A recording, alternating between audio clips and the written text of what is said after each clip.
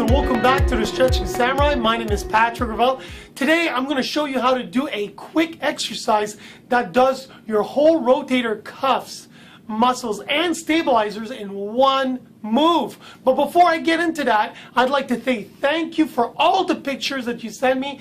I'm actually making a video right now that will have everybody's posture, and I will explain a little bit about every single posture and what to do to fix it. But today we're going to focus on rotator cuffs. I'm going to show you the cool little exercise that I've learned from PRI, and I put a little twist into it. We're going to do internal and external rotators on the ground, and as you can see, when we do rotator cuffs in PRI sometimes, we like to put a band on the top part and on the bottom part. Right now, one band is tied to my squat cage, the other one to my Vicor bench.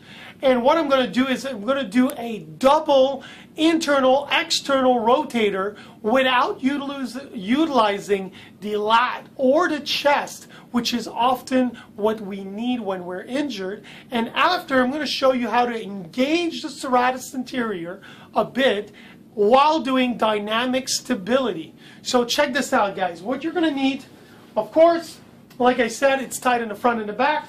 You're going to need two bands of equal strength, okay? And then you're going to put yourself in your back. And what's very important is you have the right strength. So test the strength on the bottom, test the strength up. If it's too hard, maybe bring yourself a little bit down, because the external is always a little bit weaker than the internal, right? So what we're going to do is we're going to tilt the pelvis a little bit up, retrovert the pelvis. You're going to bring in the arm for the internal and the external. I want you to breathe.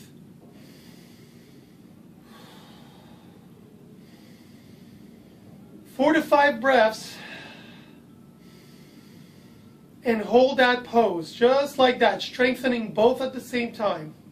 Once you're done, you're going to come back, and this is the fun part. Here's the twist, guys. We're going to add the serratus. We're going to add dynamic stability. So I'm just going to straighten up my arms, bring my arms to 45, and then I'm going to perform rotations for 4 inches rotations, and I'm going to just gently go, just like that.